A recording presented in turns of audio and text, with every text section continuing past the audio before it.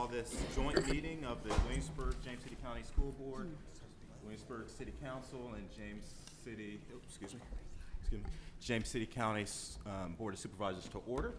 If you can hear me, sorry about that. And as we do, if I can have Ms. Aller call the roll for the school board. Ms. Cook.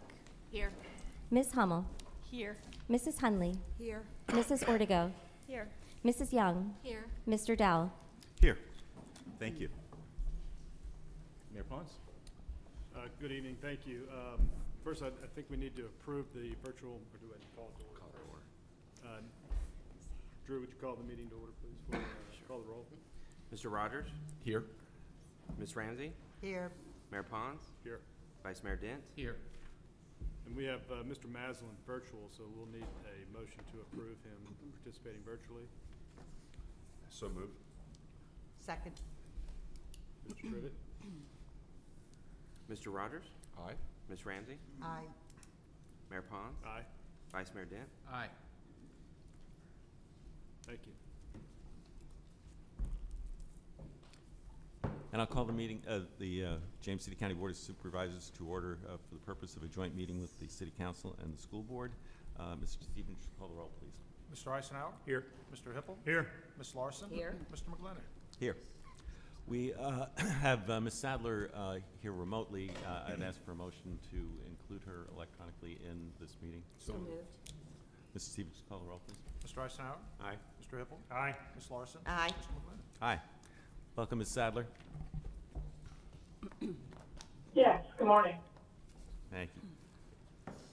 Thank you all. It's great to be with you. And before we head into this meeting, I just want to say we've had the school system, the school division, with the leadership of Dr. Heron here. We've just had a fantastic first start of this 22-23 school year. And I just do want to thank everybody that's in this room that's had a hand in your various respects to make that happen. So thank you all.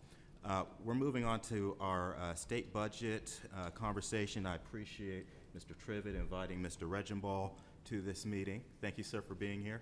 And Mr. Regenball is going to give us an idea of our state budget and implications for our K-12 public education as it relates to our school division. Thank you, Mr. Regenball. Oh, let's see.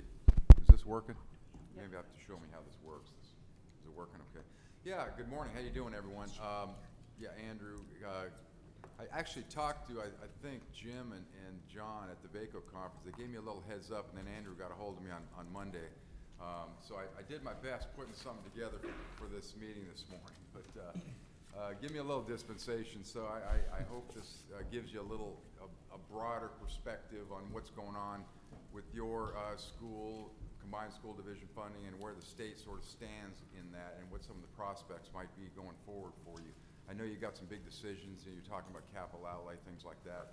You know, of course, ongoing operational funding is always important. What I wanted to first do is give you a little sense over time of what your revenues have looked like. So I've got Williamsburg on the left, James City. Sorry about all the numbers. Basically, what it shows you is that through 21, and I know things have changed some. This is kind of up to the pandemic. That really you haven't been keeping pace your revenues on, at least, especially on a per capita basis with inflation. So if you add inflation and population growth together, you're up over 40% over that time frame, 09 to 21. And you can see Williamsburg's per capita are actually negative through that. Now I know that some of that's changed. Your meal, that was a kind of a low watermark year for Williamsburg. I know your meals taxes, your transient occupancy, and both of your real estate taxes have grown a lot since 21. So things have changed, but you've got to remember, inflation has also grown a lot since 21. In fact, that's when it really started to kick into place. And of course, the Federal Reserve is trying to combat that now, but we've got an inflationary environment. And so I don't think there's any chance that on a per capita basis, your revenues over time have been keeping pace with population inflation growth. You could even throw ADM and inflation as well. So that's and this gives you can look at this later, this gives you sort of the major revenue sources, what they were in 09, and then kind of look at them what they are now. Williamsburg, again, you relied, your growth and meals has not been what it was prior to, so I think you both know that. So this gives you a little look at your local property tax rates, what they were sort of right after the last recession and what the current rates are. So they have gone up, and your surrounding localities, they've gone up as well. You know, real estate rates have gone up. And then you can look at what the comparing your median household income, that's the Census Bureau's numbers for 2020. Median household income, that's not gross, that's just sort of the median, to give you an idea of how you look. And you see Williamsburg, you know, noted as a wealthy locality, but you kind of have the low end of what the median household income is. You got the low income people and high income people. So the median, interestingly enough, I know this isn't you, I looked at New Kent County. They went from pretty low to pretty high pretty quick. A lot of wealthy people moving into New Kent, so things can change in that. You know, James City has a pretty high median household income. And then I threw in the Zillow index. It's sort of pre-pandemic to now, and of course, as you all know, and here's some data to support it, you know, you're getting that 30 to 40% growth in house prices on average throughout the region. And so that's also affected, of course, I'm sure, your real estate taxes. And that's why I said that previous table, those numbers for real estate, I'm sure, have gone up, you know, what you're collecting in real estate taxes. Now, this next slide gives you the change in your local composite index for both Williamsburg and James City. And so the most recent, and this is the current, they're using 2019 data. You realize how dated the data is that goes into the current composite index. So the base year data, other than ADM, which is more recent, that would be 21 ADM, is for the 22-24 biennium is actually 2019 base data.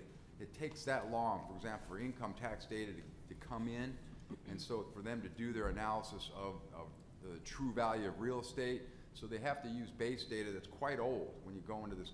And so you might have an idea, you can't really get a great idea of what you're going to be in the next biennium because you got to know what every other locality is doing too. It's how you compare to every other locality. And that's why I put this in terms of your percent of the state. That's how it's really done. And so go to the numerator weighted average and the denominator weighted average of these 5 factors, 3 in the numerator, 2 in the denominator, and you can kind of see how you've changed over time. And what it shows you, let's take Williamsburg first. Their numerator, which is supposed to be the proxy for their wealth, okay, that's the numerator. You know, income, true value of real estate, sales taxes, that's the numerator. It's gone down over time, and when it goes down, your composite index goes down. Now, when you go to the denominator, that's the population component, and 2/3 ADM, 1/3 population. We can see that Williamsburg stayed kind of the same, and so because they've stayed the same denominator, percent of state, their composite index has been coming down because their wealth has been coming down.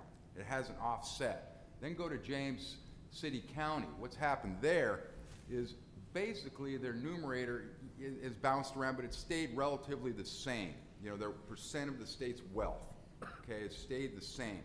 But you've grown in terms of your population and ADM school population relative to the state. And that's why the composite index is coming down slightly for James City. So you can kind of tell in your mind what's going to happen there. I heard right before this meeting that you're expecting not much growth in school population. That is actually the most important factor in the LCI. The single most important factor is your school population. And if you're going to stay the same relative to the state, you probably won't be coming down anymore. Okay, if you're not growing, if you're not getting larger, if the denominator gets larger, then your composite index comes down. If you got more kids, your LCI goes down. Well, if it stops going up relative to the state, then your LCI is not going to come down anymore, probably. Okay? That's how you can kind of think about that. And that's, of course, your LCI is reflected in what you get from the state and your required local match. And that's what this shows you. This shows you all the state aid funding accounts. Okay? And the SOQ is the primary one, the standards of quality they call it. Those are the mandatory accounts that everyone gets money. You have to match it based on your LCI. Now, of course, every locality overmatches. They put more in than what they're required, but this is the requirement. And it also determines how much you get from the state through that LCI. And because you have higher LCIs, you can see that your matches are actually more than what you're getting from the state, your match requirement. So that, it affects, the LCI obviously is a huge, reason how much you get from the state. The only one that really, of the major categories that don't require an LCI is the sales tax distribution based on school age population, that second category there. There's no LCI applied to that, directly. Actually, there's an indirect application because of the way it affects the basic aid. Couldn't put that in there, but there is an indirect effect. And then the incentive accounts and it's things like the at-risk add-on, it's reading, it's the Virginia Preschool Initiative. That's all in that incentive account, okay, down there. It's not mandatory, but every locality takes advantage of that. You're gonna take all that money and you're gonna match it, okay, because you want the money, but it's not required. So how do you look in terms of what you overmatch those requirements? And so I'm showing you the overmatching of the standards of quality accounts, okay? That's the easiest thing to really look at. And you can see James City, overmatches by over 100%, what you're required to put in there. And I understand, Williamsburg, there's a funding formula, and that's why they look low like that. So really, that's all impacted by the funding formula you guys decided here. So it's not really that relevant in this case, Williamsburg. But look at the bottom part of the slide, and see over 100%, it's 31 localities. So you're one of 31 in James City, but those 31 are all basically the large localities, the Arlingtons, the Fairfaxes, they all, the Henricos, they all, maybe not Henrico, but most of the large ones. So you can think of it this way. Yes, there's all these medium-sized, smaller ones. I'm gonna show you another slide. It's not all of them, but if you took in total what localities overmatch, it's about 100%. If you took not the median, not each individual, but you just threw them all into one big pot, everyone, it's about 100%. So you're kind of right there, okay? Now look at I want you to look at your, a couple things. This is over time, what your overmatch has been. So, 7 years ago, you were, and 21's the latest data I had. They have to do a report every year to the General Assembly that compares all localities. The last one was done in January of 22, so the next one will be coming out in a month or so, and I'll give you 22 data, but I don't have that yet, so I couldn't show it to you. You can see, you've been hovering around 100% for quite a while in James City. Now compare it to, and I wanted to look at how you guys overmatch compared to not this sort of state average or what that report shows, but really what your peer localities are doing. And so I said, okay, I want to look at those localities, school divisions by size and LCI. And these are the only ones I could really find that were like James City, in all of Virginia.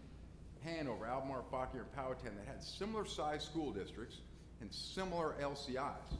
That was as close as I could get to you guys in James City.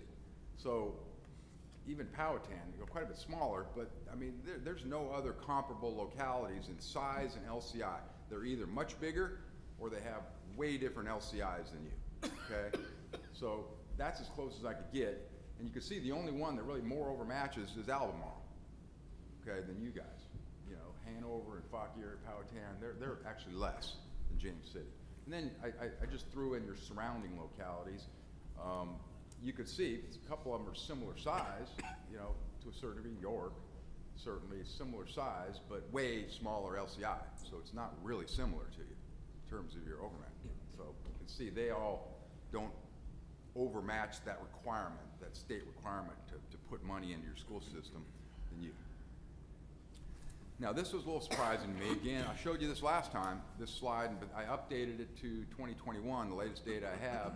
And again, it shows the combined school district really hasn't grown much in pay. Now you have to tell me if this is accurate. This is what is in the superintendent's annual report. I pulled it from that. The superintendent's annual report for all instructional positions, which includes principals, as I say in the bottom, all teachers, principals, guidance counselors, etc.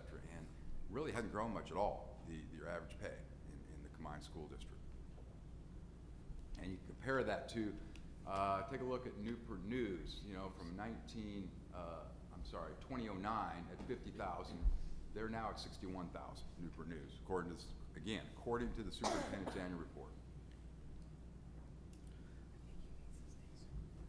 Now, just a few brief statistics. You know, they aren't counting free lunch students anymore after the pandemic. You know, basically they threw that out for a while, saying everyone's going to get free lunch, I guess. And they did show something, and I put it in the bottom.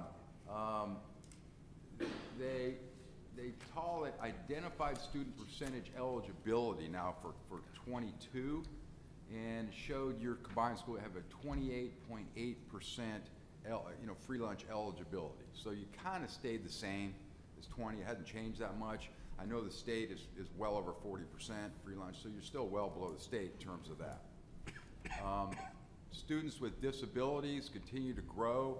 The state's website did have good data in the current school year for that, the current 2023 school year, 22-23, and you can see it continues to grow, and particularly autism continues to grow. I was thinking about, well, I won't say this, I was at a dinner last night, and I was with some dentist friends. They were telling me some strange things going on in school these days, so I'm sure you guys have your hands full, a lot of stuff, so don't need to go into that.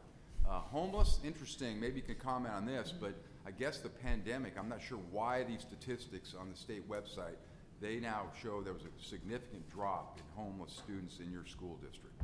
This is what's coming out of that, same website I got for the disability. Significant drop. So let's talk a little bit about what the state situation is right now. I gave a presentation to VACO a couple weeks ago at their conference, and I did one earlier to VML and VAST, school superintendents, and I was predicting quite a bit more of state revenue for this biennium than they expected. You realize they've had 14% growth in fiscal 22, 16%, and 21, 16% in fiscal 22. There was a surplus of 1.9 billion plus at the end of 22 compared to what was in the budget. They now are going to, so that some of that money is available still, and there's 900 million of that the General Assembly is going to have available. But and I was expecting a reforecast of revenues to provide significant revenues. I didn't really want to say how much. I knew it was going to be a lot, but the Money Committee staff for both the House and the Senate had their retreats last week, and they said $2 to $3 billion in extra revenues forecast for this biennium. So there's going to be a significant amount of money available for the governor in his introduced budget and for the General Assembly to propose tax reduction, more tax cuts, new spending, maybe, we don't know if it's going to be ongoing spending he proposes, whether it be one time or the General Assembly's got the final say. I worked for the Senate Finance Committee for 12 years, a long time ago, and pretty familiar with how that works. The General Assembly is really in charge of the money. The governor has got a big say. I mean, he's got his ways of twisting arms too. So there'll be a give and take. There's a Democratic Senate, a Republican House. I thought they did a pretty good job in coming together. It took them a while, but they had a pretty good budget last time at the end of June. So they've shown they can work together. There will be a compromise. There's going to be a lot of money. That's always harder in some ways, deciding how to spend money. Like I say, they've got to have $2 to $3 billion. That's after the identified high priority mandatory expending that they have to do, which isn't that much actually this time. They've saved some money on Medicaid compared to what they thought they were going to have to do. So the state is in great shape. They've got a huge pile of reserves right now. They've been putting money into the reserves, which is it's like 15% of the general fund. They've gotten reserves. And then they've been putting money, even extra money, beyond the contribution rates. They put $1 billion in this last two sessions into the VRS trust fund. So they're strengthening the teacher pool. At some point, they decided not to lower the rates this biennium, even though the board recommended reducing it 2%. So they're still getting rid of any unfunded liabilities, yes, but they're moving it up pretty rapidly. That will translate into lower rates for you, which localities will welcome, because that's pretty expensive for you, those contribution rates to VRS for your employees. So that should help down the road by strengthening the VRS trust fund. So bottom line is the state's got money this session if they want to provide more aid for K-12. This chart sort of shows you through 21. Again, it's difficult for me in a short period of time to go to the last few years, but you can see the growth rates in 09 and the fundings for your combined school district, where you got your money. Now, the feds have put even more money in 22, 23, so these are going to change. We need to keep updating this because there's some pretty important years here, 22 and 23, to show in these charts. But I wanted to show you this. And so this is the nominal and real state funding that has either actual or is in the current budget. And what that 23 and 24 show you is what they adopted this General Assembly in their budget. Now in the next chart I'll show you sort of why they jumped up here. But you can see that 23 and 24 changed a lot for people. The state put a lot of money into K-12 last session. And but in real terms it's not as much. You know, you start reducing it by inflation. Yes, it's up, but if you go back to 22, the third bar in, it was really still for you guys below what it was in 09 because of inflation, you know, and the growth in your numbers of students. So they're nominal dollars, the money they're putting in. If you actually take it on a per capita real basis, it doesn't look that great. But the current year and this year, there was a lot of money put in. So finally, the real dollars are more than what you got back in 09. And like I said just briefly a second ago, there's the ability to put even more in this biennium if they want to. So what did they do last session? Well, they did 5% salary increases this year, and you can see the biennium dollars they put in for that. They had to offset that reduction in that half-cent sales tax that was being generated from food and hygiene products. That's about, on average, about 18% of the sales tax base. So it ended up being, you know, a half year and then a year. So it's about $260 million a year that cut across the state, cutting that tax in. So they offset it in the biennium with general fund monies.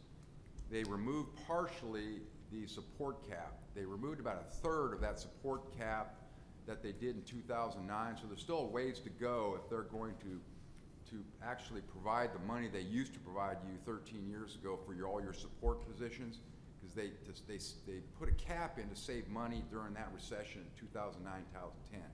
And it was supposed to be temporary. Well, it wasn't temporary. They finally started to remove that. That's somewhere they could continue to go to with this new money, is getting rid of that support cap, okay?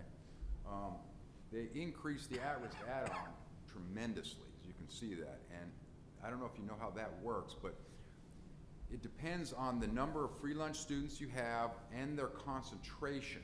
So and they take that percentage, it's now 36% in this biennium budget.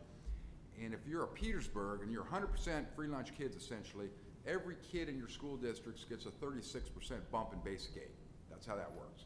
If you're a Falls Church and you have almost no free lunch kids, you get a 1% boost in basic aid. So there's an interpolation between 1 and 36%, depending on your concentration, times the number of kids.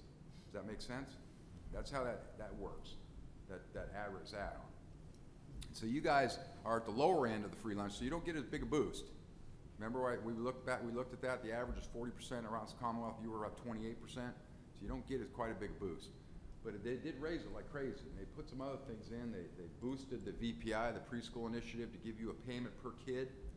And, you know, for example, and you're a member of First City, they've been working on that for years, bumping that up, getting the at-risk add-on up, all that, you know. So that's a lot of that's been done. I mean, I'll give you an example. That at-risk add-on, if you go back about 6 years, that was only 12%. It went from like 12% to 36% really quickly. And, you know, that's supposed to help those school divisions with lots of kids that are economically disadvantaged. That's the intent of that.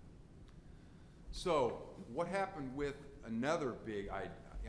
One of the reasons why that boosted up at 23 and 24, the state aid, is because they put $850 million into school construction. Now, I know you know this pretty well. It sounds like a lot to people, but there's a backlog of at least, that they identified themselves, JLARC, I mean, they're not JLARC, but they're the committee they put together, which did a really good job, this modernization committee. They identified at least 25 billion, at least, a minimum, in school construction needs around the state. So 850 million is still a drop in the bucket for that. That's another place they could put some of that additional money. If they want to not do it on an ongoing basis, they want to say, well, we're worried about a recession, you know, in the next year, and we're worried about our revenues dropping off a cliff, you know, we're only going to do one-time spending. There's a place they could put it. More money to drop it into that, the school construction fund. And you can see there's two parts to it. The first part was a program that you can get either 10, 20, or 30% of a project cost up to $100 million. You got to apply for it. You know, I don't know exactly how they're going to distribute that when they get, you know, and it's 10 or 20%, but let's say they get 25 billion in requests. Well, you're not going to be able to do 10 and 20 and 30% even, you know, that. So you're going to have to figure out a way, the state's going to have to figure out how to parcel that out. But it's interesting here because James City, the two factors are your LCI, which if you have a high a low LCI, a low one, or your high fiscal stress, you can get that 30%. Well, James City has neither. You have a high LCI, meaning that you're supposed to be fairly wealthy, and you have you have a below average fiscal stress. Again, not stress. So you're only going to get 10% of any project cost if you apply for that. But Williamsburg, interestingly, has a high LCI, but an above average fiscal stress ranking. And it's because it's a different measure than the composite. And that's a whole different presentation about why that, okay? I've had to do that before about the composite index. There's some strange things in the composite index. But you have 20%. You would have qualified for 20%. So I don't know how they're going to do that since you're a combined school district. I do know that the school construction grant, the $400 million, the second part of the money they put in, they've got you listed in their what am I going to call this? Their calc tools at DOE, which I use to get all this data. Their official designation of how you're going to get what money, how much money for each of those programs I showed you. They show that James City is going to get $2.8 million, which each school division is supposed to get $1 million, and then so there's 134 of them. So it's 134 million out of the 400 is designated, $1 million for each. No matter what, Fairfax gets $1 million, Lee County gets $1 million. They all get $1 million base, which is, you know, okay, you can debate that one. And then the rest of that pot, that, you know, 260 or whatever it is, million left, gets divvied up by your share of the state's ADM, your school population, okay? So it's 1 million each, and then the rest of it gets split up by ADM. So that gives James City 2.8 million out of that pot, but it gives Williamsburg 1.1 million, even though they're way smaller, because they get the 1 million base plus their share of the ADM. So you guys kind of do well because you're combined, at least to what they're showing, because Williamsburg kind of gets a bigger boost. You know, they get this small locality, 1 million base here. And that's what they're showing, so I'm assuming that's what you're getting. Again, that's what they're showing you guys. Maybe you guys know better. That's wrong, but that's what they've got. And so I guess if they do the similar thing for the school construction, maybe you'll be able to get 20% of your application. You know, see what I'm saying? They don't show that because it's a grant program. You got to apply for it, so they don't say who's getting what in that. Anyhow, it's kind of interesting. So I wanted to show you a slide. You know, I talked about there's probably $3 billion plus, maybe $4 billion available to be appropriated new general fund money this session. That's a lot of money. I would say 3 to 4 billion, counting that 900 million of reserve, of surplus that hasn't been reserved. They say it was reserved, but remember, the governor reserved 400 million for tax cuts, which the General Assembly can completely ignore, and reserved about 500 million for a super deposit. Because they had such a large surplus, there's a requirement that the governor propose a super deposit in his introduced budget that the General Assembly can completely ignore, which they did ignore last year. So again, that is available money to be spent however they want to, the General Assembly. Now, you know the governor's gonna, because he said, he's reserved $400 million, you know he's gonna put a proposal in to cut taxes. Don't know what the General Assembly's gonna do. So, you know there's gonna be a big debate about tax policy. But there is $900 million, plus the extra revenues, that 2 to 3, there's really $3 to $4 billion available to be spent. So here's what I put out as major gaps in statewide K-12 funding. First one is instructional aides. There is 21,000 plus instructional aides with an average salary of $22,000 or so per, so they're relatively cheap, the instructional aides. They don't have to have the same credentials. The Standards of Quality only funds 2,800 of them, basically for some kindergarten aides and special ed aides. These instructional aides are spread throughout the school districts, all the way through high school, middle school, high school, you know, first, second, third grade. They need them, and then you guys hire them. So I looked at your combined school district. You have 227 aides, the last data I could see, and paid an average of $19,000. You only got funding for 24 of them. So guess what? You're paying 100% of the rest. You're getting your LCI share for those 24, which is nothing. So you're basically paying those aides on your own, okay, with no state help. And that's throughout the state. So, you know, people have focused on the support cap, and there's other things, you know, they don't cover all the teachers, various things. Oh, this is over $400 million a year that localities are paying without any state help.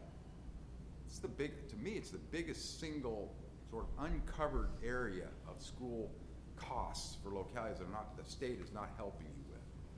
Another fairly big one is principals, and that's been debated, and actually the State Board of Education has got they've recommended increasing that. They never have touched a proposal or recommendation for instructional aides. That mystifies me, and I've been feeding them this now, starting to feed those guys over there saying, why aren't you talking about that, the instructional aides?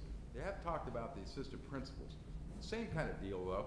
You've got 26, they fund you 8, okay, out of 26. And assistant principals, I would think, are pretty important nowadays with the way schools have to be run. Okay, they have they have a big job to do, so I'm sure you probably know more than I do about that.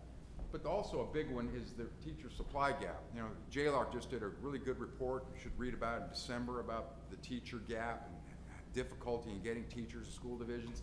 You know, and they talked about some of these things, the declining enrollment, the financial barriers to get teachers in, preparation programs, you know, finding ways to minimize burnout so they'll stay. But clearly with inflation, even though they did 5% raises the state, of course you have to match that, and you have to overmatch because they don't cover all the teachers, they don't cover all the instruction aid, they don't cover all the support positions. So you gotta do 100% of that raise. But we know inflation has been more than 5%. And so I think they're gonna have to come back again and boost those 5% raises at the state level. And so that's another area where they may have to spend some of that money. And there's the support cap. Remember I said only a third of it's been eliminated? Well, they gotta put $270 million more into that. And that's per year, by the way. I should have noted that, 270, that's per year. And then the school construction, I mentioned that. So that's sort of my take on some of the major gaps that the state really should take a look at in terms of additional support out of that extra money that they have, and you guys out in the localities can help them with those decisions by letting them know, you know, what your needs are. So, you know, we've talked about everything, you know, your revenue growth compared to population inflation, your property tax rates and where they lie, and your real estate values, your LCIs, they're higher than the surrounding localities are, and you know, you've been, and why they're coming down a little bit the last 10 years. I talked about that. You're still in that top tier, exceeding your local match. Not sure about your teacher salaries. Didn't really get into that too much, but free lunch students, disabled students, homeless, you know, gave you little statistics on that, and then we just had a big discussion on state funding, so, and what the possibilities are there. The state's in good financial shape. Maybe they'll provide some more support to you. So, I happy to answer any questions. I hope that helped a little bit about kind of seeing what's going on. So I Thank you, can- Mr. Regenball. I know that we're under some pretty tight time constraints. Some members need to get out by 10:30. So if we have any questions, we can ask Mr. Regenball. Ms. Larson? Thank you. Thank you very much. I always find your presentation so interesting. As my colleague in Rockingham likes to say, there is no state surplus as long as there's still bills that have not been paid. And there are many bills that have not been paid. So, but my question would be, do you see any movement? What do you think the chances are that we're going to get any assistance this go around from the state? And really, it looks like we need some help federally also with the numbers of special ed students. But what do you see as the prospect for getting some help this session? You know, I would be really surprised if there wasn't some, because the two well, they're going to do more on mental health too, behavioral health. There'll be more done there, because we're still trying to improve our mental health system. So that'll take some money. But I would be very surprised if there wasn't additional state support for K-12, because politically, that and tax policy are the two biggest issues that are always out there. So I would be surprised if they didn't do something. Thank you. Mr. McGlinnan? Thank you, Mr. John. Jim, thanks very much for the presentation. As Ruth indicated, it's always very informative for us. I wonder if you have any insight into the question of whether the General Assembly is focused on providing an ongoing source of revenue to replace the reduction in the funding from groceries. Well, you can see that they did use general funds for their portion, which was really a cut in the school-age population distribution. That's an appropriation anyhow, essentially, because it's in the budget. So they did put general funds. You have to assume they're going to keep doing that. They're not required to. They haven't cut the 1% local option share. That's going to be one of the tax reduction proposals probably on the plate this year. But what I'm hearing is they're not probably going to tackle that. That's what I'm hearing. They're not. But I know there'll be bills put in to do it. I guarantee you there will. But the leadership has sort of signaled, I thought, that they weren't going to touch that this year, and particularly in the Senate, which didn't go along with it last year. So if they cut that remaining 1%,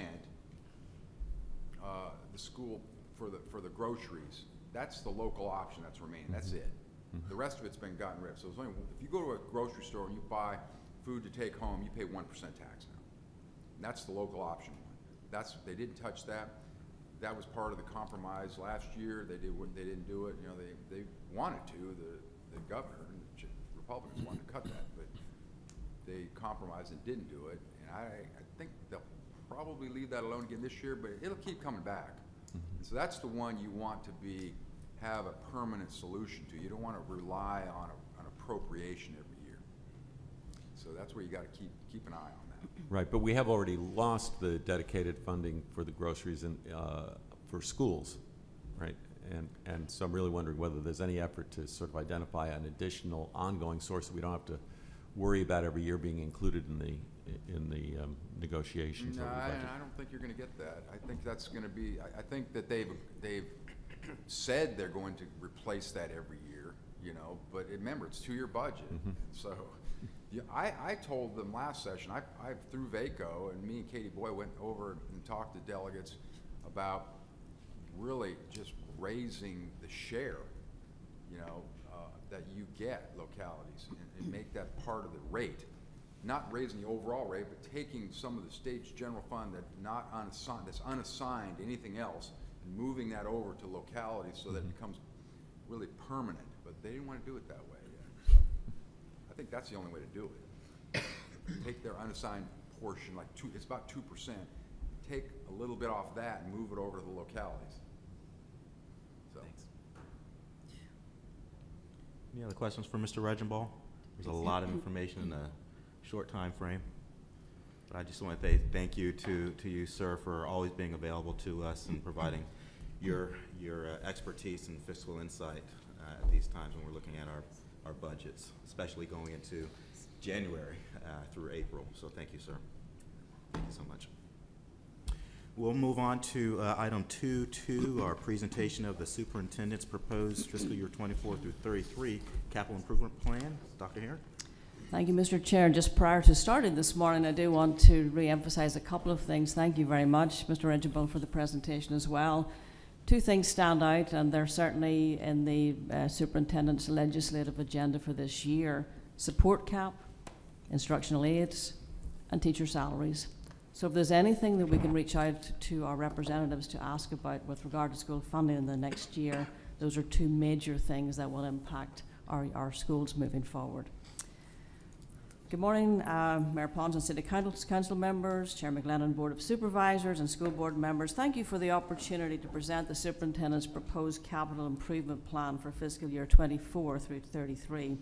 This morning, Ms. Ewan, Chief Financial Officer, will present not only the proposed plan, but provide context and background for the recommendations, including a brief overview of enrollment projections and current capacity of schools. We are very excited about bouncing back to almost pre-pandemic enrollment, adding 290 students with 141 at the elementary level. But with that comes the need to plan thoughtfully for the future space needs as a school division. Currently, we have trailers at all elementary schools except Matoka, 12 in total with 3 at Stonehouse. That's a total of 24 classrooms serving over 450 students daily. 2 more temporary classrooms will be added to Stonehouse next year to maintain class size ratios. We have an RFP in process with the county for the design of pre-K space designed to serve 500 students. We are into the design process for the renovation of the 900 building at Lafayette High School, which will provide additional space at the high school level. With additional classrooms at Lafayette High School, we will be just below 90% capacity at the high school level. New items in the capital plan include bus replacements, safety and security enhancements, and storm drain repairs. At this point, I'm pleased to hand over to Ms. Ewan, who will take us through the presentation that focuses mainly on fiscal year 2024. Thank you, Ms. Ewing. Thank you, Dr. Herron. Good morning, everyone.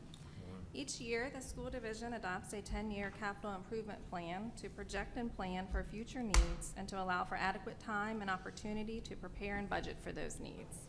This morning, we will be sharing with you a summary of the superintendent's proposed capital improvement plan for fiscal years 24 through 28, which is the first 5 years of the proposed 10-year capital improvement plan. The estimates for projects in the capital improvement plan include 10% for A&E, 5% for contingency, and the cost estimates within the 5 years have been adjusted by 6% due to the current volatile market.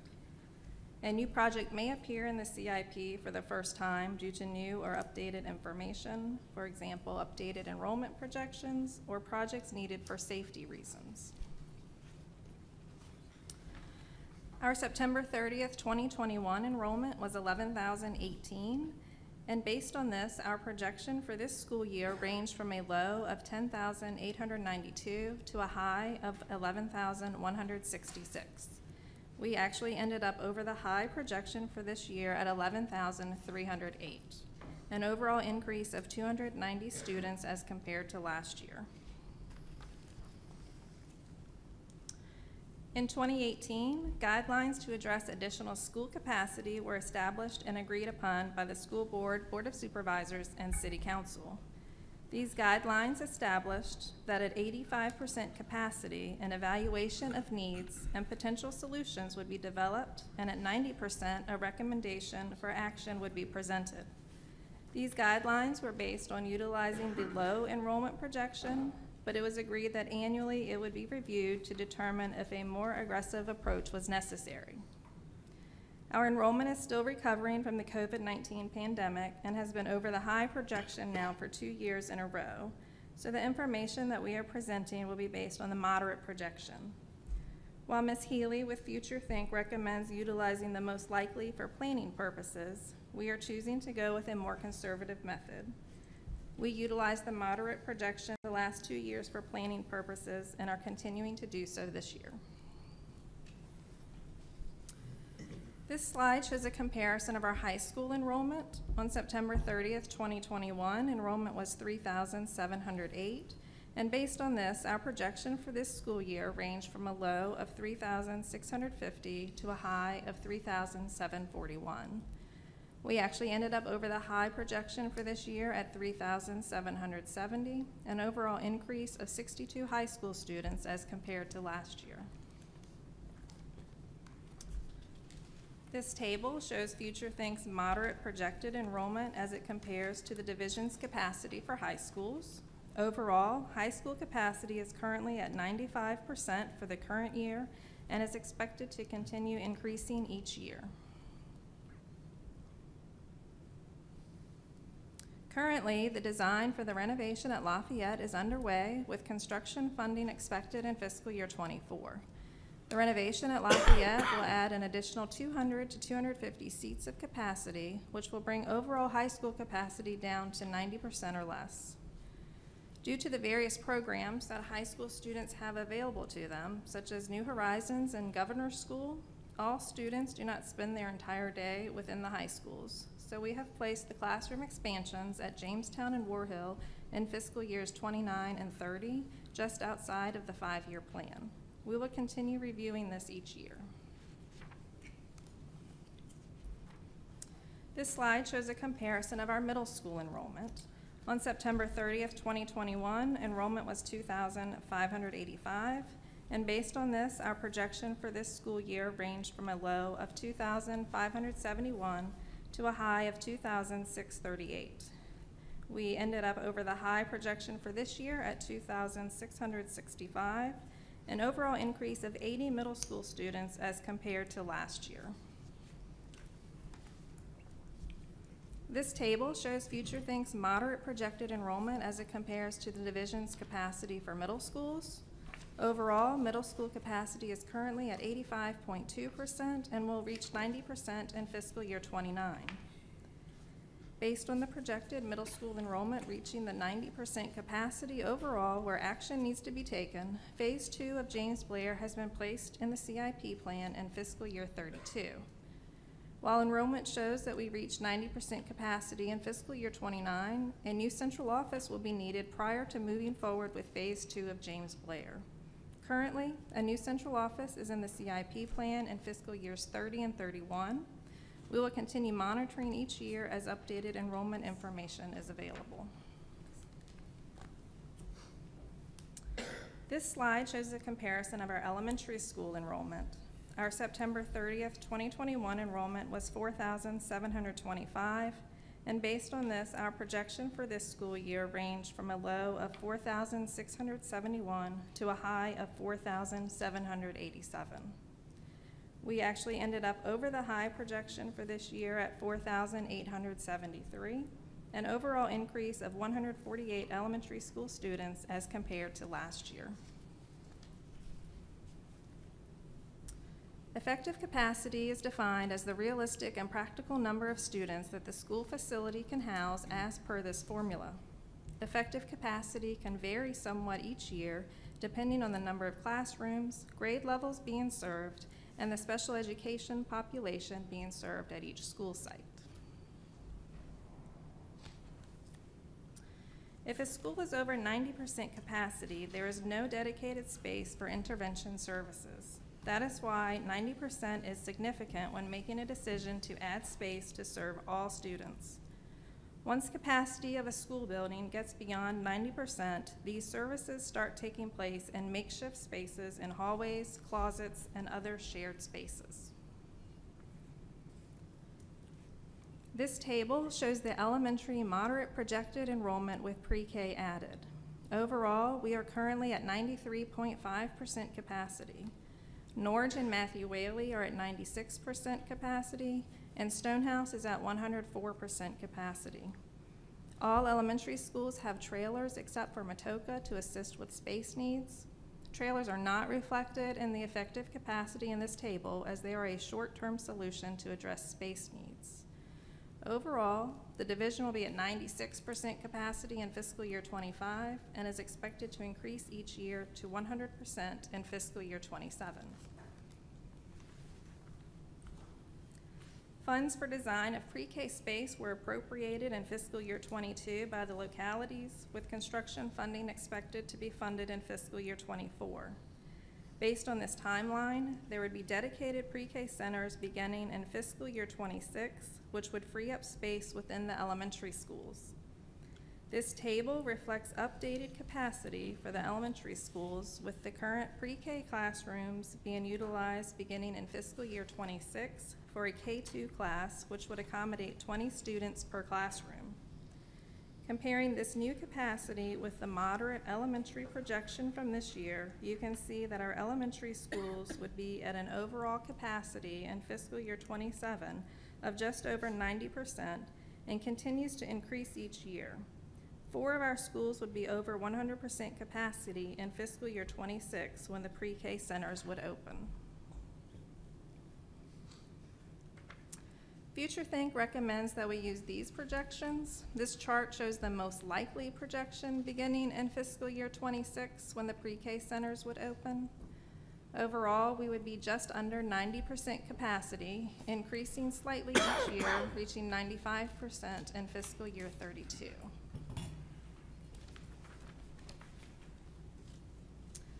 Last year and this year, as stated previously, we exceeded the high projection. This chart shows the high projection beginning in fiscal year '26 when the pre-K centers would open. Overall, we would be at 91% capacity, increasing each year, reaching 95% in fiscal year '29. Based on these projected elementary enrollment numbers, we have included design and construction of the 10th elementary school in fiscal years '27 and '28 of the plan. The total estimated cost based on current market conditions and escalated to the appropriate year is $66 million. This cost includes design, construction, testing and permitting fees, construction management, technology, furnishings, fixtures, and equipment, as well as contingency funds. This estimated cost does not include land acquisition cost.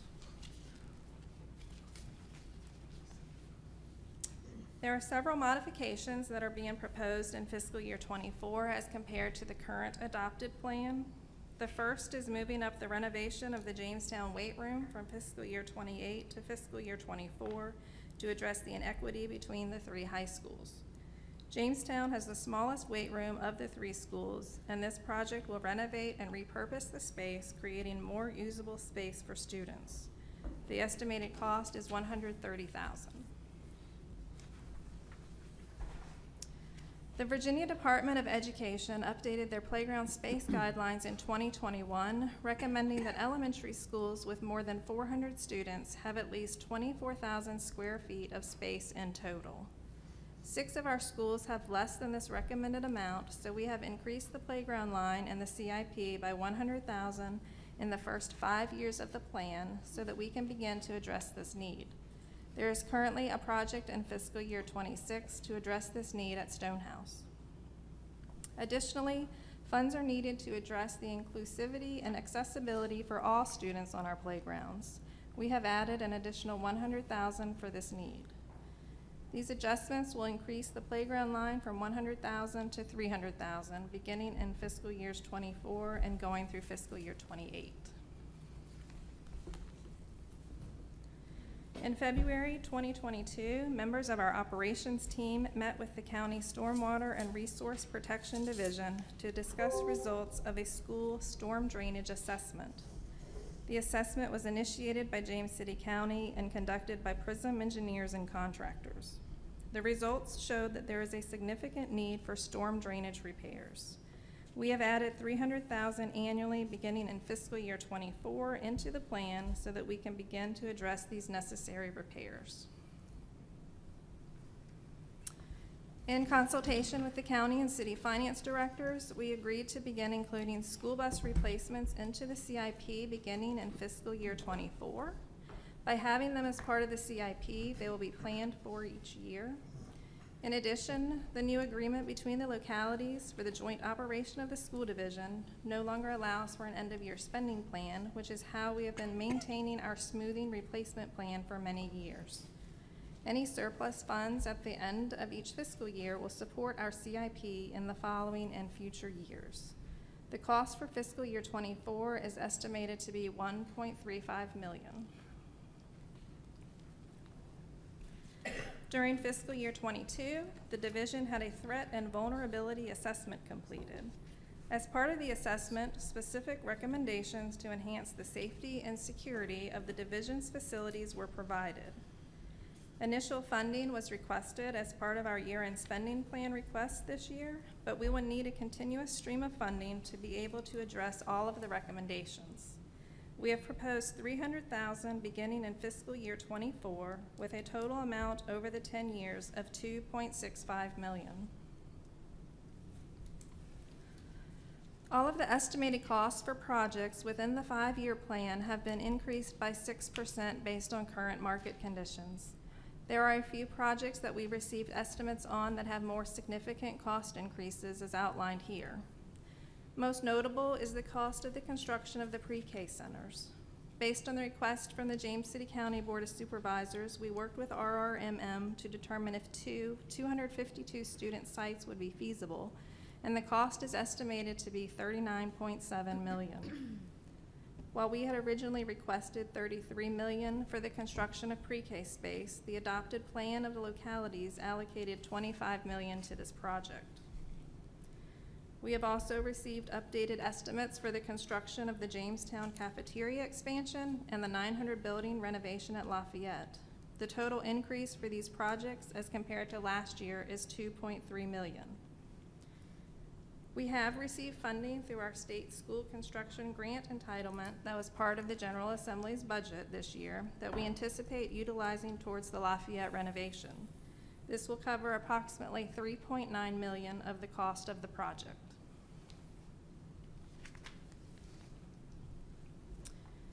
Here you'll see the additions to the plan not previously discussed.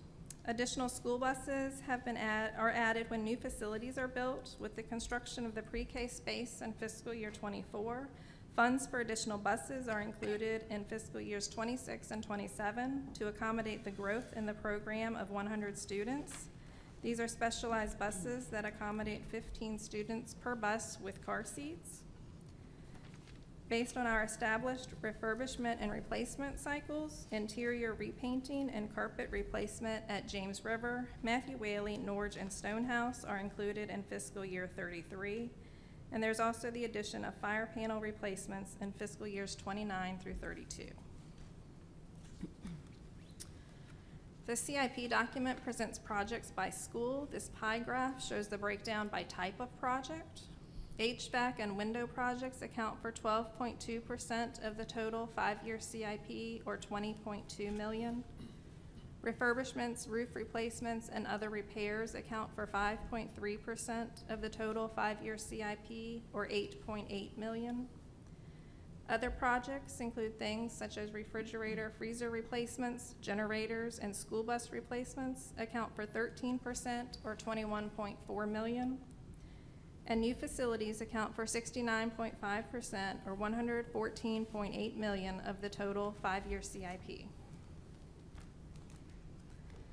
The superintendent's recommended 5-year plan totals $165,246,000. $3.9 million of the total will be funded through our state school construction grant. And this concludes our presentation, and we'd be happy to answer any questions you may have. I wanted to say thank you to you, Ms. Ewing and Mr. Kiever, for your diligent work over the last several months putting the CIP together for us and the presentation. Do we have questions for Ms. Ewing or Dr. Herron? None at all. Mr. Town, I don't have a question, but I did just want to indicate that at an earlier meeting, the school liaison committee, as representatives of the county, we did express an expectation that we would continue to operate under the low enrollment projections in terms of consideration of our CIP recommendations. Just wanted to make it clear, based on the fact that we are still kind of catching up to the pre-COVID enrollment numbers in schools and not seeing a significant increase in live births in the community. Thank you, Chairman McGlinnan. a question here. Yes, sir. So on transportation, could we have a quick update on, have we started the use of electric buses, and what are we finding out in terms of their range compared to what we thought that was going to be? And then also we had heard, I guess a year or two ago, about using smaller vans to supplement the bus driver shortage issue, and what's the status of that program? I'm going to pass that question to Mr. Keever this morning, just for a very brief response, as it's not actually connected to the CIP. Sure, good morning. We are utilizing electric buses. We're finding some challenges with charging. We're finding some challenges with being able to sustain the routes that we have to be serviced via the electric buses. We continue to want it to work and are doing the best we can. Just not sure right now that the technology is where it needs to be to serve a school division with the geography that we have. On the question around some smaller vehicles to transport students, in general, we are finding it difficult to hire staff to drive buses. We're also finding it difficult to hire staff to be what we have called specialty drivers. We do have some. However, it has not taken off the way we had hoped. Thank you. So I think, so you built the CIP based on a moderate growth in enrollment, is that what I understand? That's correct, sir. And so with the statement that Dr. McGlennon just made about the low end projection, does that affect the CIP much, or? I think it would slow down and change our whole ask in terms of space. The reason we use moderate is we feel it's a very conservative approach. Future Think recommends using most likely because we have been over high projection for 2 years. If we use low projection, that would assume we would have only 85 more students at elementary next year. We've had 141 and 148 over the last 2 years, and we're still coming back from the pandemic. Low projection assumes 194 only over 10 years. We've had 141 last year, 148 this year. We really feel in planning and looking forward, we should be using moderate projection. Thank you. Question. With those projections, that's 2 years. What have we done in the last 10 years prior to that? Were we at the low projection? I think we were in the last 10 years at low, so it might be just an influx for the 2 years. And you know, James City County being 90% of the holder here as far as the funds, we'll have to adjust this in our budget session. Sure. Because there's other things that we have as going on now. I may as well put the elephant out in the room. We're not going to make this. You know, there's some things that are going to definitely have to be adjusted. I'll leave that to the county administrator to lead us in that process as we go through our budget and all that. But I don't want it to go out in the general public that this is what we're going to do. This is what you need or you're asking for the moderate instead of low. But this is what, as of right now, the school sees that their needs are. And then we'll have to go back with city council and decide, okay, these are the items that we can or can't pay for. We may have to put out to future years. Understand completely, sir. I think part of the document and purpose is really to plan forward for the future, and things could adjust within the next year. But I think from a school division's perspective, we've got to plan because of the numbers that we've had in the last 2 years. For many years, we used most likely. That was what we always used. Then because of very slow growth, we did use low projections for 2 years, and that's when we made the agreement with an 85 and 90%. For the last 2 years, we've actually used moderate. And based on the fact we're over high again this year, we were using moderate this year again. Future Think said to use most likely, but we felt that was too aggressive in an approach. So we're just thinking ahead and really trying to look to bring all of our students currently in trailers back into the buildings. And that's one of our main objectives in looking forward. And I know when our chairman came back to us and told us that, you know, everyone had met and we had agreed on low, and now we're seeing we're not using low. It just gives me some concern of why this wasn't put together as low instead of what it's put together. So that's a little concerning to me as far as where we're going as a team. Yeah, I understand completely. I think the agreement did say low, but did say we would revisit it every single year depending on circumstances. We've been in a very unusual climate where we lost over 500 students, and most of them are back.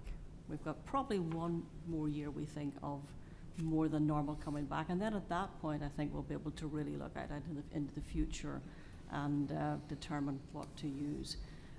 But from a planning, based on future things recommendation, we felt we really had to put this out for discussion this morning as our real needs. Thank you. Mayor Pons? Yeah, follow up on the projection. So we've experienced high growth over the last 2 years, but is there a correlation to what we've lost due to people being pulled out of the schools during the pandemic? And have we seen that those numbers come back? And is that, having the students come back, having been pulled out, is that what created the high growth? Yeah, I think it certainly is partially due to that, because most of our students have come back. We have a significant turnover within our school division every year, with students leaving the area and others coming in. But I do think a significant part of the bounce back would be students returning to schools. But your point about getting students back into the schools from the trailers, I think, is something that we aspire to see happen, because I think, and I don't know, I'm not the expert, but that is a better